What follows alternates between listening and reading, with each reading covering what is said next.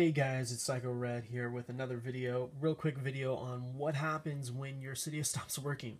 So I've been playing around with Cydia and I've noticed there's been a couple of times where my Cydia actually won't work, and whenever you click on it, I can't manipulate it right now, but whenever you do click on it, it'll open, but then it will crash and it will come back to the home screen and you can't go into it no matter how many times you try getting into it, no matter how many times you try turning off your phone and resetting, no matter how many times you try to respring, it just doesn't work, and the Cydia doesn't work and you're kind of like just stuck. And if you don't have a computer right by you, it can be a little bit frustrating, but let me go ahead and tell you how to go ahead and fix that. And what you want to do is, when it doesn't work, you actually do want to turn your phone off.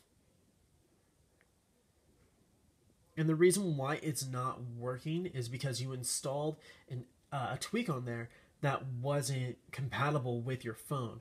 And so this is the phone pretty much telling you, hey, I can't handle this. You're going to need to either take this tweak off, otherwise I'm going to keep crashing. So what happens is you turn off your phone, and then once it finishes turning off, you hold both the volume up button and the power button together, like so. And then once the phone turns on, you want to keep holding on to the volume up button. Don't let go of that. But once it finally turns on,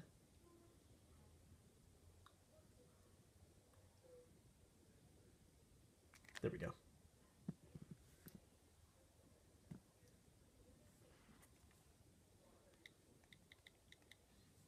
Once it finally turns on, you notice I don't have my 5-icon dock, or my home screen and my dock. It kind of just went to normal mode on us. And what you want to do is you want to go back into Cydia, and Cydia will start to work from there.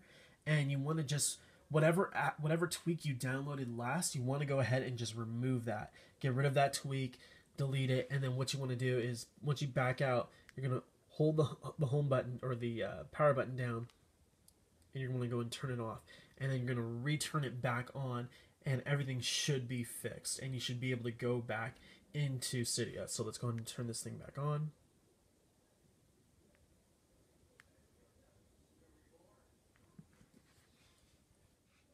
You're going to go ahead and reopen it back up, and if you notice, all my applications are back to the 5-icon home screen and icon dock. So it will fix it and will bring back everything to normal. So that's also too, just to make sure that you do clear everything out of there, make sure you use iCleaner Pro and get everything out of there. That's all the unused dependencies that are from that tweak from Cydia. It's the best thing to clean up your device after something crashes your phone. So make sure you use that too. It's a great way to get rid of any of those things. So that's just a quick tutorial on what happens when your Cydia stops working. I've noticed that there's a couple of tweaks out there that don't work for a lot of apps, and that kind of crash some of my apps. I noticed there's one called Medusa. I'm going to go ahead and put it in the description. I'll even leave a link to the repo and what it is just right here. It would actually crash to my apps. I play a Final Fantasy Record Keeper, and there's an English version and Japanese version, and for some reason those two apps would not work whenever I had Medusa on there. I think it's just because they use the internet, and Medusa can't, I don't know if it can't run both apps at the same time. It just would not allow those apps to work. So there are some tweaks out there that don't let your apps, that don't work, and your apps won't work at all, and some of them it will just break, or not break, but it will just crash Cydia. So hopefully there will be I don't know if it has anything to do with Pengu jailbreaking, the Pengu exe file that you used to jailbreak your phone. It might have something to do with that. I really don't know.